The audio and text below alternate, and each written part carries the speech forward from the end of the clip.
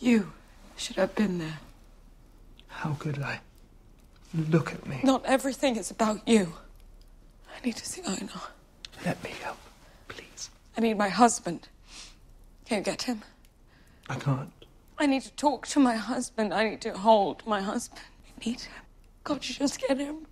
Can you at least try? I'm sorry. And that's a clip from The Danish Girl starring Eddie Redmayne. I'm delighted to say Eddie's on the programme. Eddie, how are you? I'm really good. How are you? Oh, I'm pretty good as well, but you had a great year. You've just had an extraordinary 12 months. I've had a pretty lucky year, yeah. It's, No, you haven't. It's not lucky. A wee bit. I think I'm trying to take stock of it. Which was the lucky bit? I always think that sort of the work you do and it's a succession of random events that happen to have concurred, and you've been in the right place at the right time. But so there's been certainly with the Stephen Hawking film, I think about 4 other actors were offered it before me, and they happened to turn it down. So that was very lucky. Oh, okay.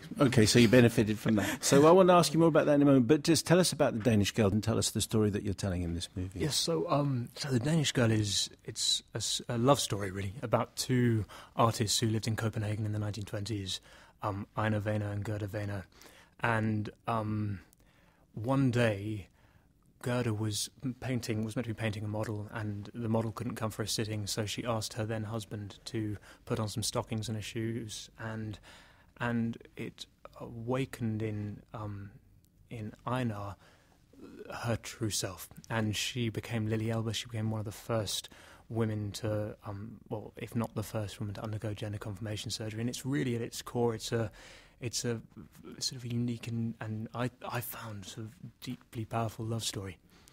And if I've got the facts right, this is directed by Tom Hooper, and he saw you playing viola.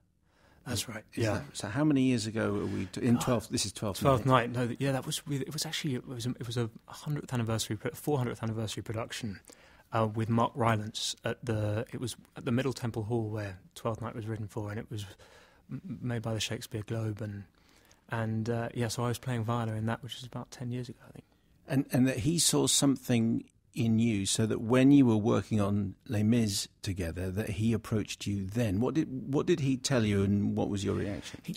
I think I was attempting to man a barricade and sing, not particularly successfully. And one day he just gave this. He said, surreptitiously placed this brown paper envelope in my trailer and didn't say anything. There was no there was no sort of introduction. And he just said, "Will you have a read and tell me what you think?" And I was just sort of sucker punched by how moving the story was, and I couldn't believe I didn't know about it. I mean, I am deeply biased, but it felt like one of the great love stories of the 20th century, and I couldn't believe that I didn't know about it.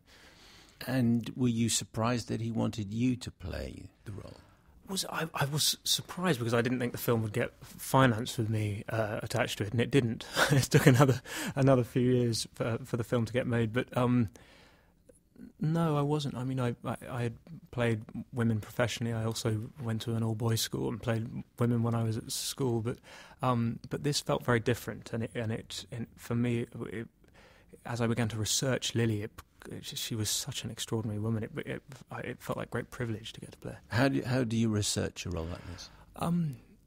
For me, I started by meeting women from the trans community of different generations. At the time I was promoting Theory of Everything, and so I was travelling quite a lot, so I could meet women in London and Los Angeles and New York, but also I had worked with Lana Wachowski, who is a wonderful director, and she had pointed me to Jan Morris's book Conundrum, a beautiful book. So this was when you were working on Jupiter, essentially. Exactly, yeah. and she knew, Lana knew Gerda and Lily's art and spoke passionately about their story, and so she really sort of pointed me in the right direction. So we see you playing Einar and we see you playing Lily, and can you explain the transformation that you had to go through, whether it be from a speech point of view or your stance, the gait, all these things have to change. Was there a key? Was there something that you finally got? You think, okay, I'm there. Well, what was important for me was trying to find who Lily was. So find who she was at the end of the film, and then work back from there. there was amazing insight. Some of it was drawings. Like there's this extraordinary drawing of Lily when she was living as Einar, and she has this incredibly high starched collar and this very tailored tight suit. And I always sort of viewed it in this drawing as being literally like a scaffolding of masculinity that she had sort of put up around herself. And I wanted to make it feel like an unpeeling, an unravelling, a revealing of Lily. But also one of the trans women I met in Los Angeles described this period early on in her transition of hyper-feminization, of when she was just come out and was beginning to transition, of perhaps putting on a bit too much makeup or wearing clothes that were ultra-feminine. And she related it to a young girl's adolescence. And before finding who she really was, and so I wanted that stage to play out through the film. There are amazing portraits Gerda did of Lily that are early on in the transition that are super stylized, and it's a sort of mannered femininity. So I wanted to start there, and hopefully by the end of the film, all of that has gone away, and she has sort of much less makeup, back to her own hair rather than a sort of bright red wig, and finding herself. What was it like the first time? I mean, and just here is Eddie Redmayne. Yeah. What was it like the first time you put on Lily's clothes and thought, okay, this is me. This is where I'm going to play. This is how I'm going to play it. I think there wasn't a sort of eureka moment, because actually it was months and months of trying things and failing and working with great collaborators, Jan Sewell, who I worked with on The Theory of Everything, a wonderful makeup artist, and Paco, the costume designer. But there was a day, the first day that I came on set as Lily, and I was really nervous actually. I felt great scrutiny. And Can you describe what you looked like? Yes, so I was wearing a bright red wig. I was wearing quite an operatic sort of dress. I had a full makeup and heels, and I was walking into a set in London, and all these people I'd been working with were sort of staring at you, and one felt a sense of scrutiny and judgment, and you couldn't work out whether it was your own neurosis, but it sort of echoed back to some of the trans women I'd met had described this when they first went out into the world, of that sort of adrenaline, but also the utter fear of violence for them. Whereas I was in an entirely safe environment. For them, it's you get that same scrutiny, but with it comes a great threat of violence. And when you were Lily, and when you were wearing Lily's clothes, were you always Lily? So I know this is acting, yeah. But when you were walking to the place when you were walking to the set, did you walk in as, this might sound like a stupid question, but did you walk in as Eddie and then become Lily? Or were you Lily all the way through? That's a great question. It's weird with acting because I don't have a sort of process as such. I mean, I try and do as much research as I can, and then, but with Lily, what was interesting was that you were playing her over a sort of extended period, so her physicality would shift, her emotional place would shift, and so I would try and stay within the confines of where she was at that moment when I was shooting a wee bit. But I'm one of those people that think I sort of can leave it all at work and go home, or I think I can, and then occasionally my wife says, no, the little bits of characters come home with you. What would you stand in a particular way or smile like Lily? Yeah, or? I mean, I think elements of both of those things actually would. And does it stay with you? I mean, could you, if you were now to go on stage as Lily, would it all come straight? I think it would, yeah, no, because I did quite a lot of preparation. It was quite a year or two and your muscle memory, I think, gets quite. But what then happens is you move on to a new character, and then you start bringing home all those things. I don't want to sort of overstretch the point, but when you were playing Stephen Hawking, you were playing a man who was trapped in a body that wasn't doing what he wanted it to do, and here you're playing a woman who is trapped in a man's body. Is there any similarity between the two?